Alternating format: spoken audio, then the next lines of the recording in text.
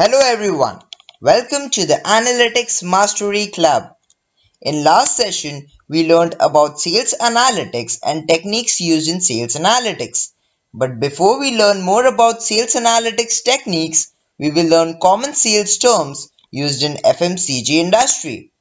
The objective of this session is to learn common sales terminologies used by salespeople. Different types of sales. There are three parts. Firstly, primary sales. These are sales from the company to the distributor. Example, the amount of product that a distributor purchases from the company. Normally, area managers and regional managers target are responsible for primary sales. Secondly, secondary sales. These are sales from the distributor to the retailer. Usually, territory sales managers are responsible for secondary sales.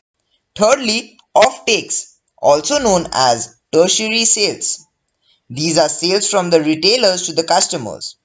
While offtakes are not tracked by the company, trends of offtakes are tracked by some market research agency like Nielsen. Moving on, sales performance term.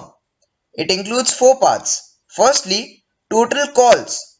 Total number of successful and unsuccessful orders placed in month or day per sales manager is total calls. Secondly, productive calls. Total number of successful orders placed in month or day per sales manager is productive calls. For example, suppose sales managers visited 40 retail outlets in day. Total successful orders are 14 and unsuccessful orders are 26. Then total calls is 40 and productive calls is 14. Thirdly, value per call. Total sales value divided by productive calls placed per sales manager is value per call. Example, suppose total sales done by salesperson is rupees 14,000 and total productive calls are 14.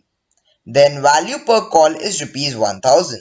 Finally, brands per outlets or BPO.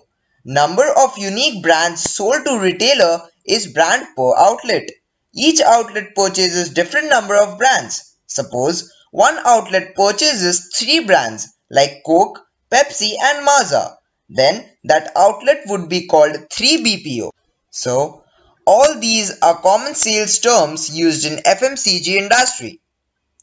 So friends, in next session, we will learn more about first sales analytics, technique numeric distribution and unique outlets. Thank you.